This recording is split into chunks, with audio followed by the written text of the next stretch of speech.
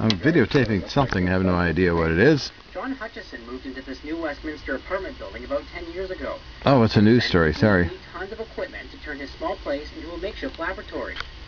Welcome to my world. Now you gotta watch your head in here. You won't believe it. I keep telling people that.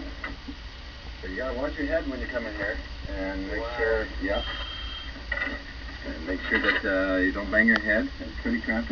Okay, yeah, news story. And so, as you see, I move around by chains. There's some X-Files equipment here. Off a warship. All kinds of different test equipment, frequency generators. John uses this equipment to research electromagnetic fields and to conduct experiments into a strange phenomenon called the Hutchison effect, which is named after him. What really the Hutchison effect is, from what we gather, it shields objects from being held down by the Earth. It's true anti-gravity, but I cannot do the experiments here because there's too many people in the area. It's a high-density living area that say that their doors are moving by themselves. Well, I started doing them a little after that.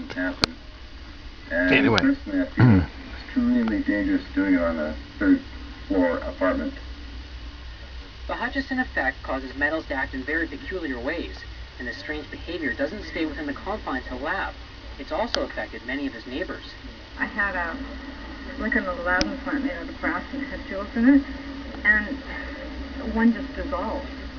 John has worked with the governments of 4 different countries, and scientists are taking his work very seriously.